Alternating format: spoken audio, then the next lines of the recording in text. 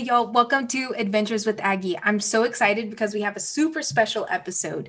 So today I spoke with Justin Avendano. He's a batsman for the Sydney Sixers, and the Sydney Sixers are on their way to the finals this Saturday. The game's at 3 a.m. my time, but I'll be up watching and I can't wait. So I got to talk to Justin for 30 minutes during the week before their final match, and he shares a little bit about his story, what the Sixers are doing, and explains cricket, because I think lots of us Americans are not super familiar with cricket, the rules, what a wicket is, what the different positions are. So he kind of walks us through all of those things, as well as his story and what he's doing now and what he's doing to prep for the match on Saturday. So please welcome Justin. Justin, how are you doing today? I'm very good. I've had a lazy morning so far. Well, I guess it's almost the end of the day for me, so not quite having that lazy morning, but I'm so glad you're here. I'm glad to start off your day with Adventures with Aggie. But I guess, can you just kind of start by giving me some background, who you are, where you're from, and what position you play? Yeah, so obviously I'm Justin Avendano. I'm a batter. I started cricket when I was about 9 years old. My first memory was sort of accidentally falling into cricket when my mate forgot he had cricket trials, and I didn't even know what cricket was when I was about 9 years old. And I went and sat on the sidelines and watched him do the trials. And one of the dads come up to me and goes, "Come on, go and join the group." And I was like, I don't know what to do. And that's how I sort of got started into cricket, sort of just by luck. My mate forgot he had cricket trials when I was having like a sleepover when I was 9 years old. Oh my goodness. Yeah, so that's sort of how I got started. And then, I went down not the professional route to start. I left school and started a business with my family. So my story is a little bit different, but I'm sure we'll get into that later on. But yeah, that's sort of my little quick background of myself. Hey, that's an awesome accident. You accidentally found cricket and seems to be working out pretty well for you. So that's great. It's worked out all right, I think. Yeah, I love that. Cool. Well, I guess this is backtracking a little bit, but can you kind of explain cricket to someone who maybe hasn't ever watched cricket before? As you know, it's not a common thing, I guess, in the US, at most parts of the US. So yeah, can you just kind of give, I don't know, whatever your definition of cricket would be? It's probably, I reckon, one of the hardest sports to describe because it's so complicated. Right. Which is frustrating, but I reckon that in America it's probably closest to baseball, where you got a pitcher and you got a batter, and you got fielders in the outfield. In cricket, you sort of have you have two batters at the same time, and you're running between one end to another. So in baseball, if I hit it, you're sort of rotating through. You have three stumps. The bowler's trying to hit these stumps to get you out, or caught in the outfield. It's probably the closest thing to baseball, is probably the easiest way to describe it, because there's so many terms that if I said them today, you would have no idea what I'm talking about. So let's just go, it's close to baseball, but you have two batters and you rotate the pitches sort of every six balls, every six throws, the pitcher changes.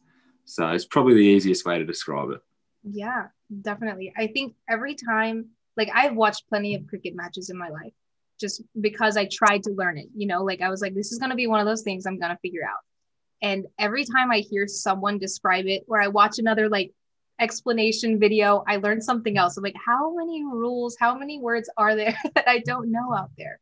Incredibly confusing, where I like to watch your sports a little bit like the NFL, and you can pick up in like 2 or 3 games, you sort of know exactly what the rules are, you know how it is. With cricket, I reckon you could watch it 100 games. If you don't know what's happening, you wouldn't have a clue what's going on. Yeah. So it's extreme. Yeah, definitely. I think the thing that's confusing for a lot of Americans is how long it is. Like that. I mean, I'm still confused, and I watch a lot of cricket, so that, I don't know. I have my friends; they'll stay up all night long watching some test match, and I'm like, that was 6 hours last night. Like, that's crazy. Yeah, and days. Yeah, that's insane. Yeah. That's insane. I've never seen a baseball game last for multiple days, but I get it. I get the comparison. The thing is, you can play 5 days, 8 hours a day, and at the end of those 5 days, it might not even be a winner. So it just ends up in a draw. So I guess that's another part of cricket that everyone just seems silly, that you can play for 5 days and nothing happens. I don't know how I would feel after 5 days and there's no winner. Like, I don't know. I guess in most American sports, there aren't draws. That's not a normal thing, I think, like with MLS or Yeah. NFL and stuff, like people like crave that winning situation. Yeah. But I struggle with that, whether it's cricket or even, I don't know, European soccer, football, whatever you call it. Like I still struggle with that. I'm like, I watch 90 minutes and nobody wins. Like, I couldn't imagine 5 days. No, it's not fun as a player either when you put in a lot of effort and then nothing happens out of it. Just frustrated. But sometimes they can also be some of the best matches because it gets really intense that both teams are desperate for a win and then nothing happens. So it sort of builds up over, 3, 4 into that 5th day. So sometimes it can be exciting. Most of the time it's not. Yeah. That's sad. But do the fans come out for 5 days straight? Is that? Yeah. Yeah. Like in big test matches, you'll get sort of the first 3 days at like the MCG, the Melbourne Cricket Ground, you'll get like 80,000 people for big games. And then maybe on the 5th day, they might go down to about 30 or 40,000. Sure. So some games like really build up on the 4th and 5th day. So potentially the crowds can get even bigger because you sort of draw into a conclusion, like something's going to happen. But yeah, the fans do love it.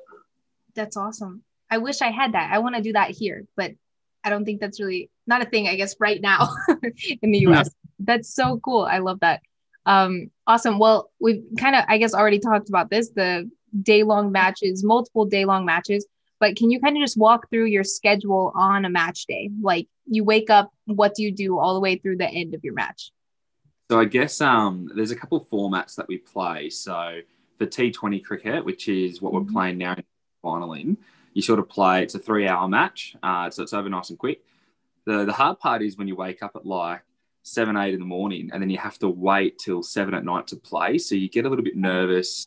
A lot of the boys go for a nice long walk or they get into the gym, or a lot of the guys try and actually get to bed at about 3, 4 a.m. and they wake up later. So they're waking up at like maybe 1, 2 in the afternoon. So that build-up's not as, you don't really, because you can't really do much. You can't really go and play a game of golf, which a few people do actually, but you don't want to be tired when you get to the game. So it's sort of that awkward, what do? I can't do too much. So a few of the boys go for a walk, we get a coffee, go have some lunch, and then, then you're sort of preparing those from about 5 o'clock to 7 o'clock. You're sort of at the ground. You're looking at the wicket because every wicket's going to be different. So you're trying to figure out, what the strengths are for the day are going to be. Is it going to be a batter's game, bowler's game? You sort of approach the other team. You have a little team meeting about, who they are, what they're going to do, what their strengths and weaknesses are. And then, you sort of get into the game. But it's sort of quite a big process with T20 cricket, where in like 5-day cricket, you're up at 7 a.m. and you're at the ground at 8:30 playing by 10. So I prefer those games because there's nothing to think about. You don't go crazy in your hotel room waiting. So, those days are a little bit better. Yeah, definitely. I never think about the different formats that you were talking about. That's something I guess I don't see very much over here either. But cool. Okay, wait. I wanted to ask you kind of a follow-up to that. Can you talk about what the difference in a wicket means? Because I feel like the difference of wickets or something that's probably not a word that my listeners have heard very much. So just like, what's a batter's game? What's a bowler's game? Like, what are the differences there? So I guess if you will like to think of it, so we play on grass every single game. So, what's the best way to describe this? You play on wickets that have lots of grass. So if there's a lot of grass on the wicket, when the bowler hits the grass, the ball will deviate a lot, and it's really hard for the batsman. So that's more of a bowler's wicket. Where if the grass is, let's say, cut really low, the ground's really hard, it's firm, and the outfield's quick, it's much more of a batter's game because the ball's not going to deviate that much.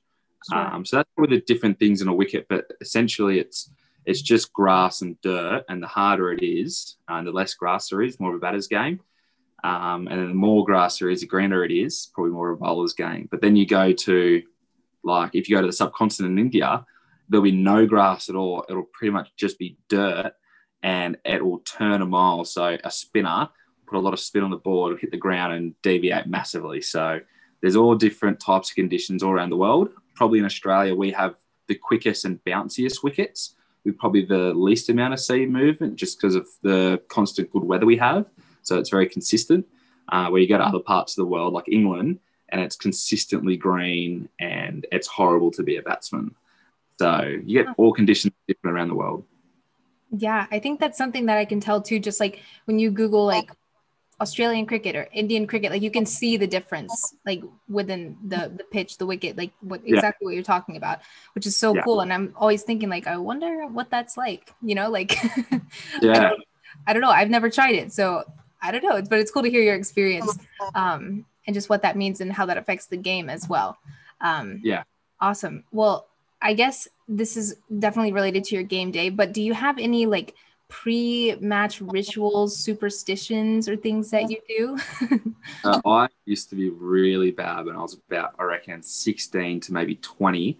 I would have so many superstitions. It was ridiculous. Because as sports people, if you do well, you want to know, what did I do well in the morning? What did I do differently? And I Sure. remember game and I did really well, and I had bought a new pair of socks in the morning. So then every single game I played, I had to go and buy a brand new, like I had to wear a brand new pair of socks. Um, the same meals every day. So I used to eat Wheat Bix every single morning. I have this little ball and a stump type thing that I hit up against the wall. And I used to have to do that number of times to sort of, I thought I got my eye in. So everyone has their own little quirks. Now it's probably more routines for me than superstitions. I sort of got rid of them all, except one, which is my little ball and stump thing that I do. I don't know why, but I just keep doing it. I think it works. So more of Sure. a routine now than focusing on superstitions, because I used to have that many. It was ridiculous. Same meal the night before, in bed the same time. My alarm would be like a weird number, like wake up at 6:49. So I always used to have that, like I had to wake up to that alarm. Like it used to drive me insane, but I'm glad those are gone now. That's crazy. Yeah, that's good to hear that you've grown out of it and it hasn't just like accumulated. So you have this like crazy long list of weird things you have to do for your match. Yeah. But I think I've said this on a lot of my episodes, but I had one athlete who told me that his superstition, I don't know if it's a superstition or a ritual, probably both, but he would like peel an orange, eat the orange, and then like keep the peel in his pocket and like for the whole match. And I was like, I don't know how I feel about that. I don't. That's got to be a superstition. That's not a ritual. That weird ones like that, they're superstitions, because there's a few people like that that have that, and they struggle. Yes. I was like, I wouldn't want to smell like an orange the whole day. I don't think, but that's besides the ritual point. That's the preference. But maybe you could try that one, see what happens. I might, But might work if I get out of form. I might try the orange in the pocket. yeah, I love it. Wait, so what kinds of socks are you buying? Do you have like a specific brand? Like you needed a new pair in every Yeah, match. That's like it, that's a it lot. was. So got lucky that I scored runs in a cheap pair of socks. So then I went to Kmart and bought, like, I reckon for the year I bought, well, I had like 30 games for the year. So I went and bought like 30 pairs of socks. But lucky they were the cheap ones. They were like $2 each. So I was like, oh, that's not too bad. I can warrant that. These days, now that all those superstitions are gone, when you're in the field for 5 days, you want a half decent pair of socks. So now I use more expensive socks. So Sure. I hope I don't have a bad superstition of buying $30 pairs of socks every single game. So let's hope that doesn't come. Oh my gosh. I was hoping, I don't know. I don't know if I thought you were gonna say like Nikes or something. Like you go out and buy Nike Elites every single Nah, match. That was playing crazy. Kmart $2 socks. That's perfect. That's perfect. I love that. I have also bought socks from Kmart, but I like their holiday packs. You should try those. They have Santa Claus on them, snowman. It's great. Well, one of the cricketers, speaking of superstitions, I'll play with him. He wears, like, same thing. He wears superhero socks. So all his socks have like Batman, Superman, Spider-Man, and they have like all on the socks. So he's got to be a superhero when he's out there. So I there's love a few weird ones going around. I love that. I love that though. Like that's like channeling the whole character too, Yeah. the whole day. But that's awesome. Cool. Okay, so this is a little bit of a transition, but if you didn't play cricket, what would you be doing? Like if that So, wasn't your profession, what would you go so into? I reckon I'm one of the maybe unlucky ones when I was young, that I didn't fall into it straight away. But then I was also very fortunate that I got to set up a career outside of cricket. For those first like 5 years, I was not really focusing on it. So I've got my own business with my brother and my father. And we got fish. We sell fishing and camping gear around Australia. We got stores around the country. So I've been very fortunate to be involved in that. And that's probably one thing that I would tell a lot of people if they're young, to try and do a degree through it. And I think a lot of older cricketers are still doing it now. They wish they did a degree as well back then, because when you're 33 and you go to retire, you might not have anything under your belt. Where I was sort of the opposite. I sort of started in a business, and when cricket ends up for me, I've still got a good business to go back to. So I'm probably one of the luckier ones, but then also I missed out on a lot early. And that's just because I developed late. We can't all be stars at 18, 19. But yeah, like that's what I do. I'll be selling something. I'm a horrible salesman, so I'll be doing something like that. There's plenty of time to refine your salesman skills. But, Yes. that's really cool that you have that to fall back on. Even if your path wasn't as straight, I think as a lot of people think that athletes just have that, right? Like you're born kicking a soccer ball. Okay, you're gonna play soccer or something like that. But that's really cool though. You fishing gear. Are you a big fisherman too? Is this a hobby? It is a hobby. I'm terrible at it, so I don't know why I got into business with it, but it was a good idea at the time, and it's somehow paid off. But yeah, I've never actually camped either. So 60% of our business is probably camping. I've never camped a day in my life. So I'm not really sure what led me down that path, but maybe it was just a good business idea, and I Yes. thought there was something in the market that we could do, and I thought probably should start camping, but I like camping at hotels really. It's liking the idea of it, right? Like the idea of The idea is incredible. Yeah. I love that. I'm also really bad at fishing. I think I've gone fishing twice with my grandpa in my life, and I didn't catch a single fish. My little sister, though, she's really good at it. She was blowing me out of the water. Like she had so many fish. I felt Luck. so mad. Yeah, it was not my day, but I love it. Cool. Okay, let's go back, I guess, back to the pitch for a second. So I'm pretty sure some of these cricket grounds, y'all share grounds with Aussie rules, right? Yeah. So pretty much in the summer, it's cricket dominated. So it's cricket for 6 months, and then it straight away transitions into Aussie rules. And they need the big grounds. It's not like sort of your rugby union or rugby league, or like the NFL where they're straight 100-meter fields by 70. They're sort of 170 by maybe 130 wide, like the dimensions. So it's shared throughout the year, and when the wickets, the back end of the summer, they just let the grass grow out and they just seed it with a thicker grass. But yeah, like it's all shared with Aussie rules, which is a good thing and a bad thing, because when you get to early in this season, after rugby's been on it or footy's been on it for 6 months, it's tough going. But then through the summer, it's amazing. But yeah, we share it with both formats. Yeah, I remember from when I was in Sydney, I was there in the summer, but I remember we had a tour guide at the SCG, and he was telling us about how like the middle of the pitch was raised. Yeah. Is that right? Yeah. And he was like, this affects, it's different for each sport, and like how that's a benefit or not. So I guess that's kind of what I was thinking. And like, is that hard? Like, I don't know. I've never played, once again. So I don't know. I've never played either Aussie rules or cricket. So yeah, I guess what is that? They're all different. Like you said before, the grass is all different. But how does the sharing a pitch impact that? So the reason they're raised is so with footy, it doesn't matter if it's rain, hail, shine, you play. With cricket, obviously if it's raining, you have to go off the field because it becomes dangerous because this little tiny ball gets really slippery, and you don't want to, one, injure the batsman, but two, you don't want the bowlers sliding around on the field because it's just going to be prone to injury. So they're raised maybe, I don't know, probably about a foot over sort of a 30-metre stretch. So when you lay the covers down, the main pitch doesn't get wet, because the minute the pitch gets wet with rain for about 10 minutes, game over. It doesn't dry in time. So they're just raised, so you have to put the covers down and you sort of get a game if there's a little bit of rain around. But in terms of changes in the oval, they sort of stay the same. That's pretty much the same element everywhere around the world. So you sort of that little raise, and then everything sort of feeding down from that. So that's pretty consistent around the world. But it's all these little things you're asking me, which we don't even pay attention to. Like I would never tell someone why the wicket's raised. But I guess it is really intriguing when you go to different parts of the world. People want to know this, and they want to know why they do certain things. So it's weird talking about like why the cricket's raised, because never really spoken about before. I mean, I just think I don't see any football fields here that are raised at any part. That's like a very normal thing for them to be super flat. So when I was touring the SEG and he's like, oh no, this part is like significantly higher than the other part, I was like, that's why. Like, why would you want that? Because I think the ball rolling or something, like, I don't know, downhill, to me that means rolling or people falling or something. He's like, no, it's not that much. But yeah, there is one ground in England which is the home of cricket. I think the first ever Test match got played there maybe 130 years ago.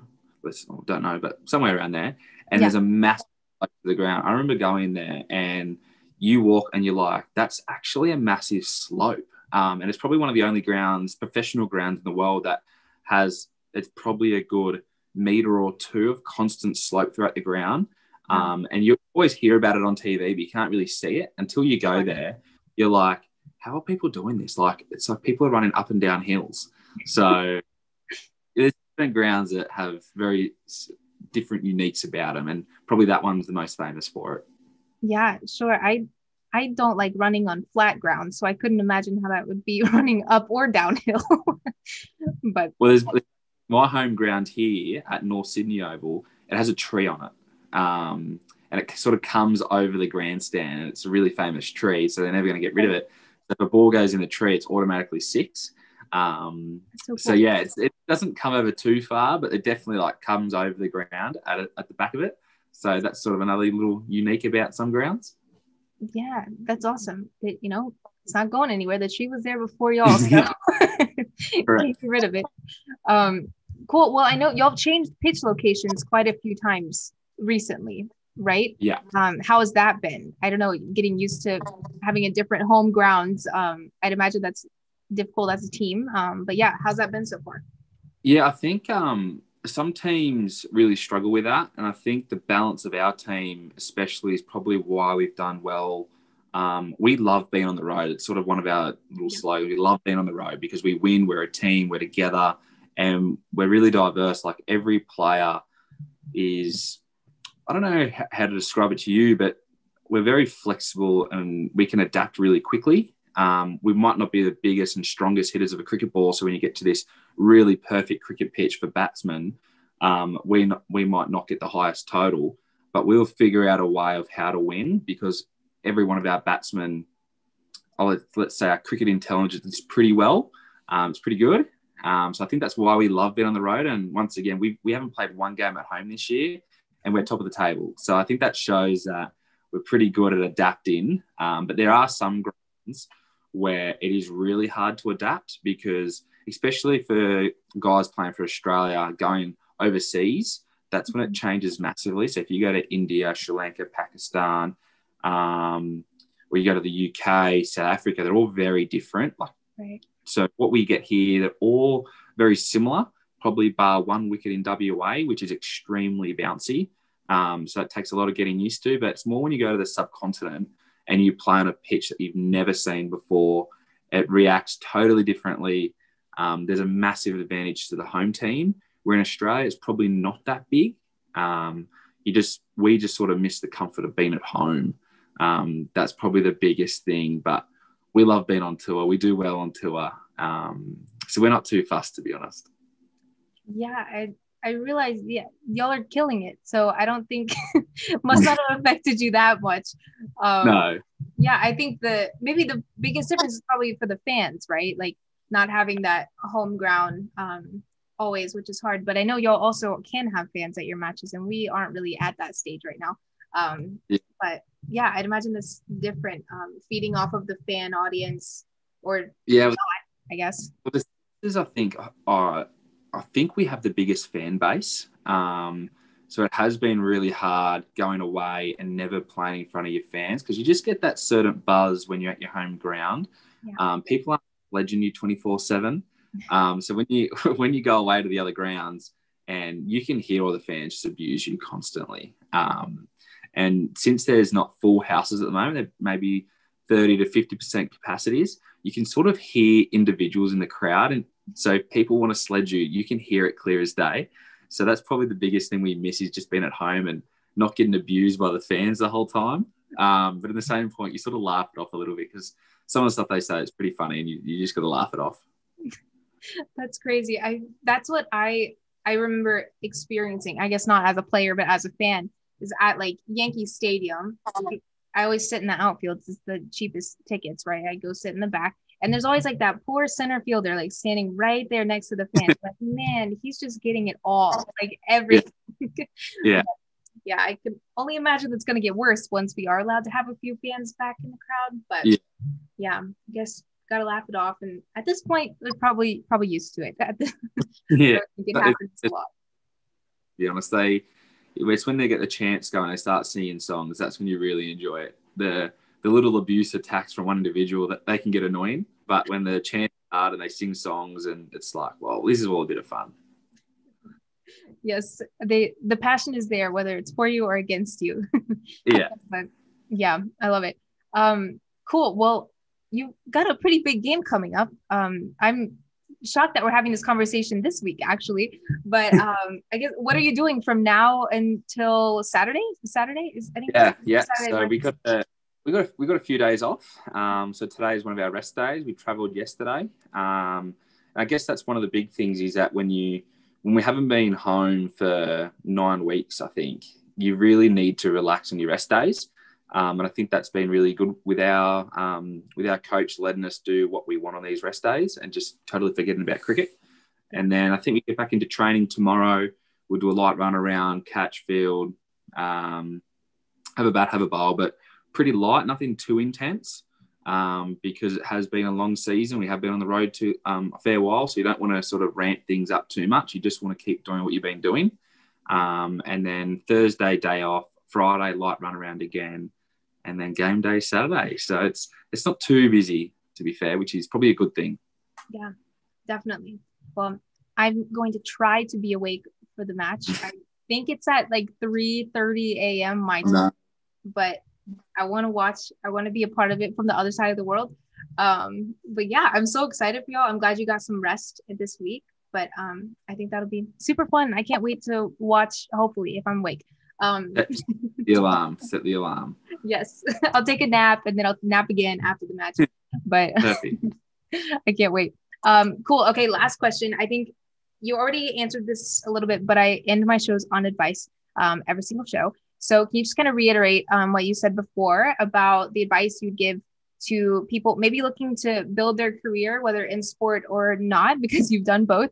But yeah, what advice would you give to young people? Well, I think the biggest thing, especially from me, is I sort of lost a bit of love for the game because I was working so much. And then I actually took about 2 years off cricket just because I stopped enjoying it. And I don't know why that was. I think I just put maybe a bit too much pressure on myself. And then when I came back to cricket is sort of when everything started happening for me, purely because, sounds a little bit cliche, but I was just having fun. I didn't play the sport to do well, to do bad. I just wanted to have fun with my mates. And then you find that passion again when you're around a good group and you've got a good culture, and then you want to train harder, you want to do the best things, you want to eat well. Everything sort of builds up to that if you're just having a good time. As soon as you put too much stress on yourself, or everyone's going to fail. And in these sports, you probably fail more often than you succeed. So you got to enjoy the failures. So I think that was probably the biggest thing, is just to let everything go and have fun. As silly as it sounds, it's probably the reason, well, it is the reason I'm here today, because I did give up the game. And I purely came back just to hang around my mates. I play a fair bit of golf and it can get boring at times. So it's because of a very individual sport. Yeah. And I thought, I just need to get back with my mates. And that's sort of all how it progressed. It progressed really quickly too. As soon as I started having fun, I started scoring a lot of runs. I started doing the right things. And all of a sudden you get a phone call that you're going to be playing for the Sydney Sixers. So it's a really weird transition, but I think the biggest thing is just to enjoy yourself, because if you're enjoying yourself, there's no pressure. The minute you start putting pressure on yourself, it's tough. So the biggest thing is just to have fun. Yeah, that's awesome. I love to see when athletes have like that passion and the fun and the love behind it, and they're not just doing it because they're good at it. Like, of course, it helps. If you are good at it, great. But I think having that passion behind it helps. You definitely need it. You need the passion, because otherwise you're not going to be motivated to train. And there are quite a few people, even that I know professionally, that are purely playing it because they're good at it. and they freaks it, but they don't love it that much. So there still are a little handful of individuals, but to be the best, you got to love the game. Like Steve Smith, who was our Australian captain, and probably the best batter in the world. He can't stop thinking about cricket 24/7. Like he's crazy about it. Like that's his life. He's invested in it completely, and he loves every single minute of it. He'll be watching like club cricket games when he's playing for Australia just to see what's happening. Like it's weird, but if you want to be the best, fully invest yourself. And he just loves the game. So yeah. I love it. I love that. I love the passion. It makes me excited. Awesome. Well, Justin, this was great. Thank you so much for taking time out of your rest day. I'm honored to be 30 minutes of your time. But thanks so much. And I wish you the best this weekend. Thank you so much. Really appreciate it. Justin, thank you so much for sharing your story and giving us a little bit of an insight into cricket and your experience with cricket on this very special week. I know I'm rooting for you, cheering for the Sixers in the middle of the night for my time. But yeah, thank you so much. And y'all stay tuned. Tomorrow we have a really cool episode with Lee Eagle, who is an NYU professor, and he's going to speak a little bit about an analysis on the Super Bowl and the impact of hosting a Super Bowl on host cities, as well as some of the changes and things that we might see this year with COVID. But stay tuned for another episode of Adventures with Aggie tomorrow.